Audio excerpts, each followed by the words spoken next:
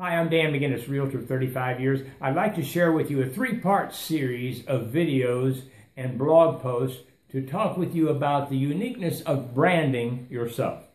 I wasn't aware that I was branding myself over 20 years ago, and after about 15 years, people became to come to me and explain to me, man, you're doing great at branding yourself.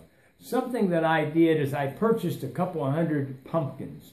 And I called up the newspaper. They came out and took a picture of me and my wife and my son and these pumpkins, and we delivered these pumpkins door to door in my geographical farm area.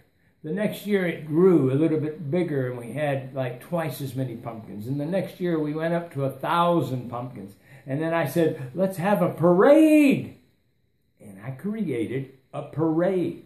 Now, I didn't realize in order to have a parade in the city limits of Phoenix, Arizona, you have to have a parade permit. And in order to have a parade permit, you have to have parade insurance.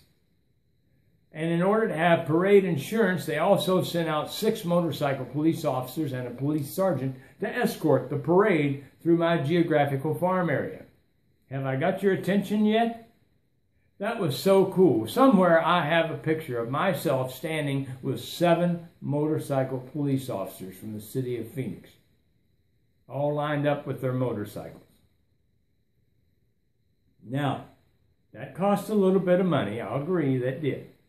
But do you see what I'm creating here? And somehow or another, Channel 3, 5, 10, and 12, ABC, NBC, CBS, found out about the pumpkin parade, and they come out and they did a little filming. And you know how they do those teases on the news? Okay, stay tuned at 5:30, we're going to see the Pumpkin Man. Okay, stay tuned. Next, after these commercials, we'll see the Pumpkin Man. But really, you don't see the Pumpkin Man until the very end of the news. Now, we'll continue this story in the next video.